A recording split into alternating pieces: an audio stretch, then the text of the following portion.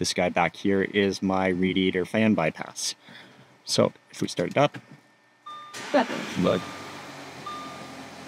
might be able to hear it. We'll turn it on. Oh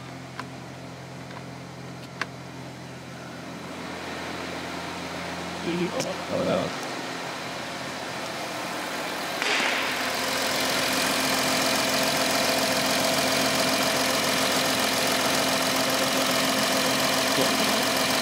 So you can start to hear it ramp up right now. It takes a couple seconds, and it's going to get quite loud.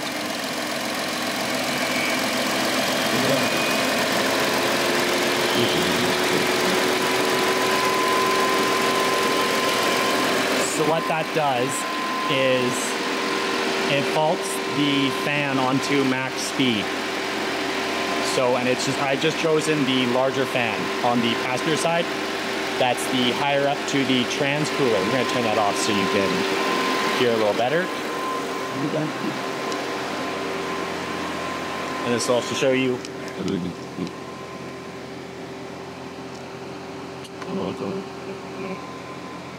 Turn it off there.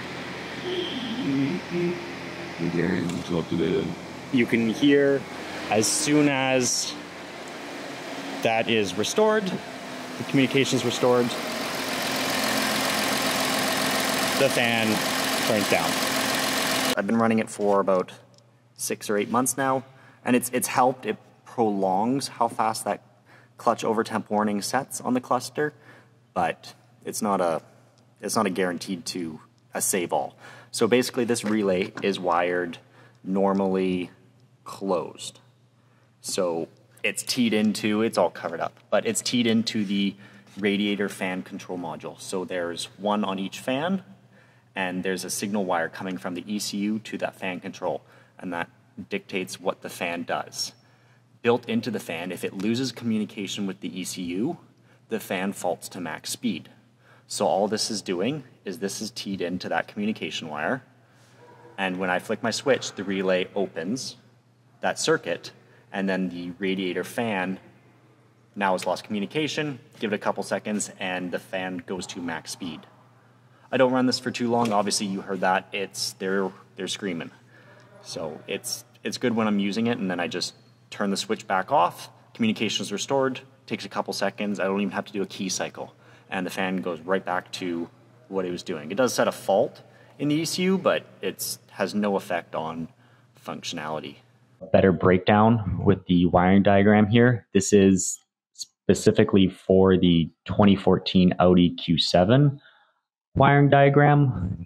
It should transfer over to the Cayenne and Touareg, but I would recommend finding the diagram for your particular vehicle just to make sure that you're looking at the right wires. Getting into it, the J293, as you can see here, and then also here on the diagram, this is the larger fan on the passenger side. I chose him because he covers most of the transmission cooler that's on the front.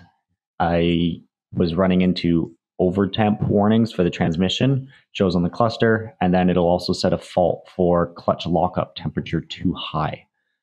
So in an effort to bring those temps down, I now will set it to max speed if I know I'm working it hard and trying to prolong it a little bit better.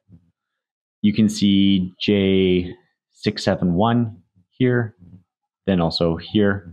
He is the smaller one on the driver's side. I did leave him alone. I haven't run into any other issues that I would need to use him, but it wasn't necessary for my situation. So J623 is the engine ECU. This is the wire, the communication wire coming from J623 to the fan control module. So that's your wire in the plenum box. This is the connection through the plenum box, and we're going after this pin right here, pin 3. It is a brown and gray wire in my case. He was the wire that I teed into. So hope this video helps. You guys keep your transmissions cooler while you're off-roading and get out there and have some fun.